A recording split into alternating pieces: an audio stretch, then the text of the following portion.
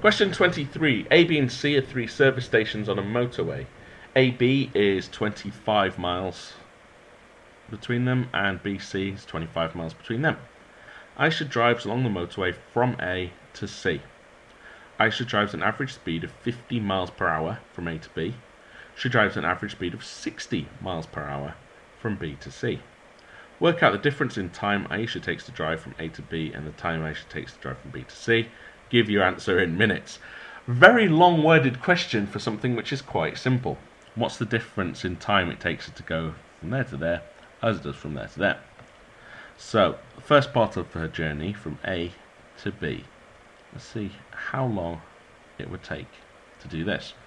Now it's 25 miles and she travels 50 miles per hour. So in every hour, that's 50 miles. Well, half that distance must be half the time. So it must only take a half an hour or 30 minutes. Now B to C could be more complicated, but it's really not. She drives at 60 miles per hour, so in every hour she travels 60 miles.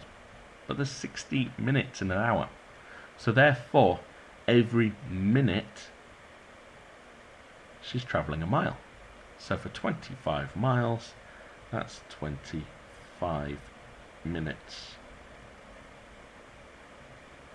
Question says work out the difference in the times. So that's 30, take away 25, which equals 5. 5 minutes. All you have to do is make sure that you understand what does speed actually mean.